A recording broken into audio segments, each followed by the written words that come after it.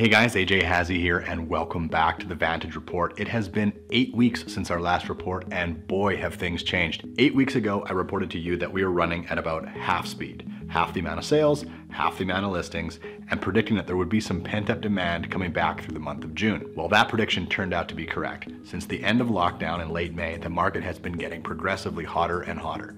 So let's take a look at the stats since the last report from May 15th. Sales over the past 8 weeks are almost back up to 2019 levels. As you can see, only about 5% back of this time last year. However, if you ignore the last 2 weeks of May, when things hadn't fully reopened yet, and just look at the most recent 6 weeks, sales are actually up 13%. This still leaves us about 10% down year over year, but this gap is quickly closing as July is shaping up to be another big month in real estate. One big change, which I hadn't predicted, is a surge in the luxury market, with sales over $1 million up 50% year over year. New listings have jumped to nearly normal levels and are a little over 5% lower than this time last year. Our overall inventory is actually down by close to 500 units, which explains why we have seen the absorption rate continue to improve. If you recall, we had nearly 13 months of inventory back in April, a serious buyer's market. Now things have improved in May, and I made a prediction of a return to a balanced market of 6 months of inventory or less for June. This did come to pass, and July stats suggest that we're going to get down to around 4 months of inventory, which is now a seller's market, and something we haven't seen in a few years here. Now, days on market is still a little longer than this time last year, but this is one of the lag indicators, or the last ones to change. So I expect this number to shrink by the next time I report to you. Now on to discounting. What are people actually paying for homes? You may recall in April that things had softened and people were getting an average of 5% off.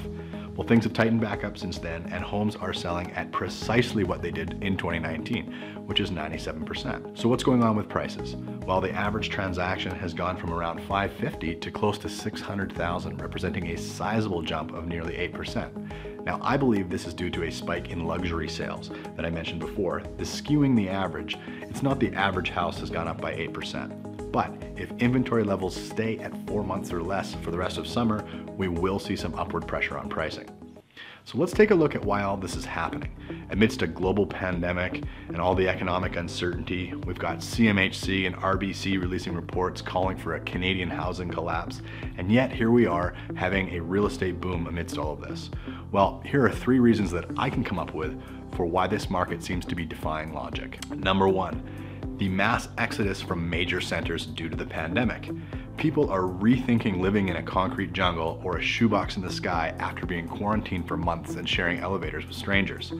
We've seen a solid spike in agricultural purchases as well as people trend towards self-sustainability and want some elbow room. Number 2, we call this workers untethered, with many companies learning that their employees can be just as productive, if not more productive, working from home. Living close to the office is suddenly of lesser importance. So if you are part of the growing cohort of people who can work from home, then where do you ultimately want home to be? Kelowna makes a pretty good choice. Number 3, government, or the Trudeau bucks that are being thrown around. We've got the CERB, we've got wage subsidies, we've got all kinds of stimulus being injected into the economy, and obviously this has loosened up some spending. It's definitely shoring things up for the time being. I don't believe people are buying houses because of government subsidy or because of any windfall coming from the government. In fact, taking the CERB actually disqualifies you from getting a mortgage. So this isn't what's causing the housing boom, but it is propping up the economy.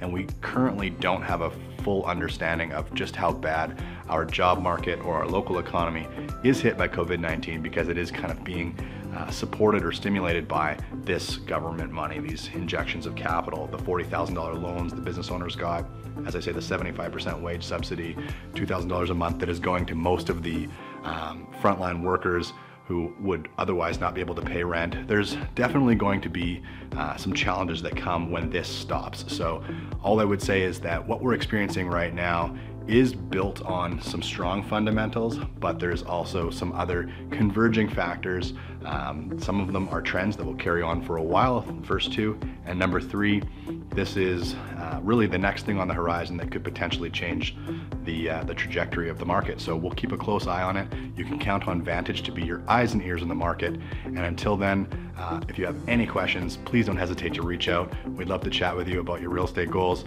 And until next time, bye for now.